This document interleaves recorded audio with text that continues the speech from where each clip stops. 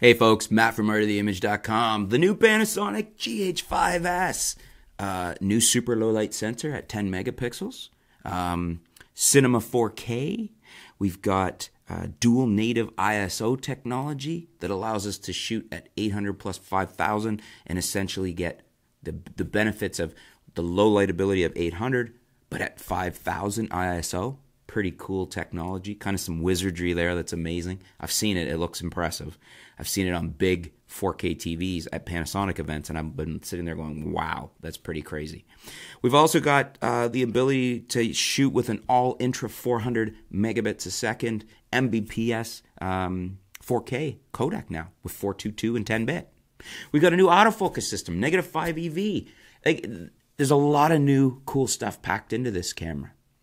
But the question is, does Panasonic know something you don't know? Is there enough in here?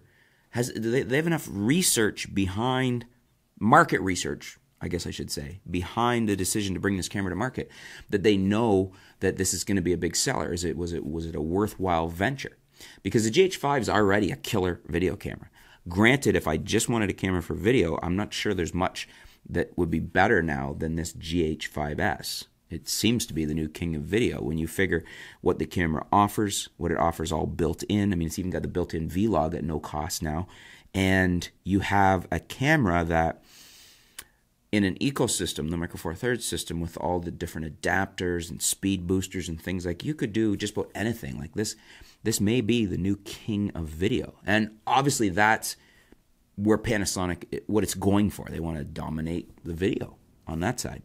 The only thing I can see that possibly Panasonic hasn't addressed with this camera is, well, you know what? Let's save that for another video because it's a whole other topic by itself. But, so, king of video. Is the new GH5s the king of video? Does Panasonic know something we don't know? Is there enough market share for this? Have they put enough into this that it's going to be the killer that it is, that we think it might be? Or, I'm just going to get my notes on this here because I've been doing some thinking on this. Did it not cost that much to do this? Did they bring this to market with very little cost? Was there very little downside to them bringing this camera to market? Because essentially a lot of the GH5s comes from the parts bin of the GH5. What that means is no R&D cost, no additional manufacturing cost. They already have that stuff built. Really, the major difference is the new sensor. And so whatever R&D costs and manufacturing costs went into taking that sensor and building it down to a 10 megapixel sensor and a better low light sensor. I mean, we already have dual native ISO tech from Panasonic. It was in their video cameras, their camcorders and things. So we can put a lot of the parts over. Essentially, I'm thinking there's not a lot of cost to develop this camera.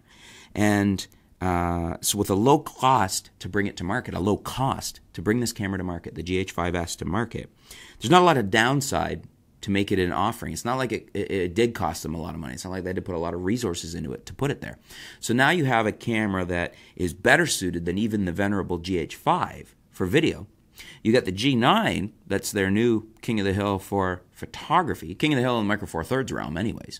But a very, very capable photographic camera. You still have the GH5, I guess probably for people that want the best of both worlds.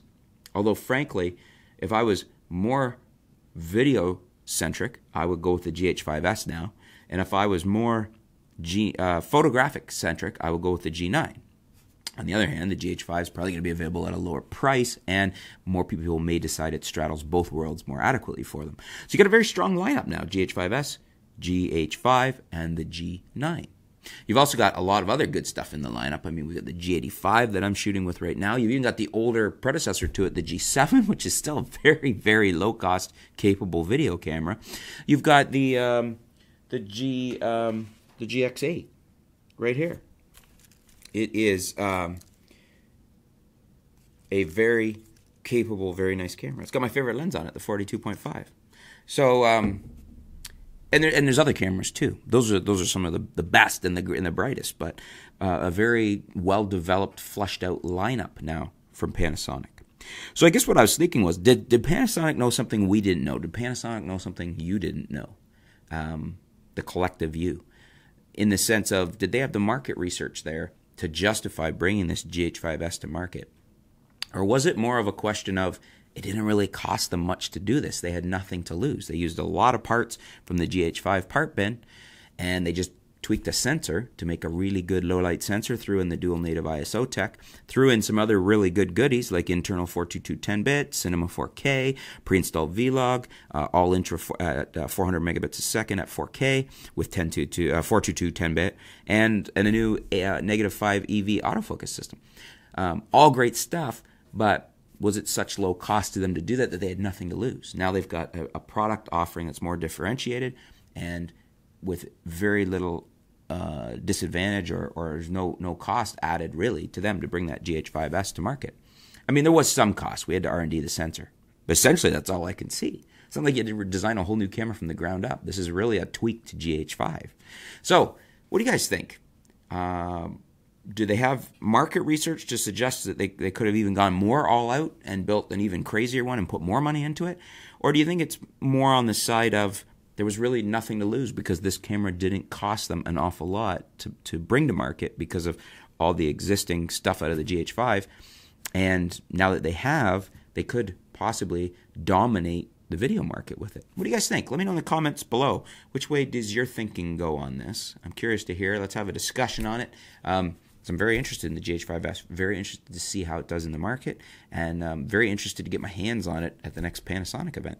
Thanks for tuning in, guys. Looking forward to hearing what you have to say. We'll be back soon here at artoftheimage.com.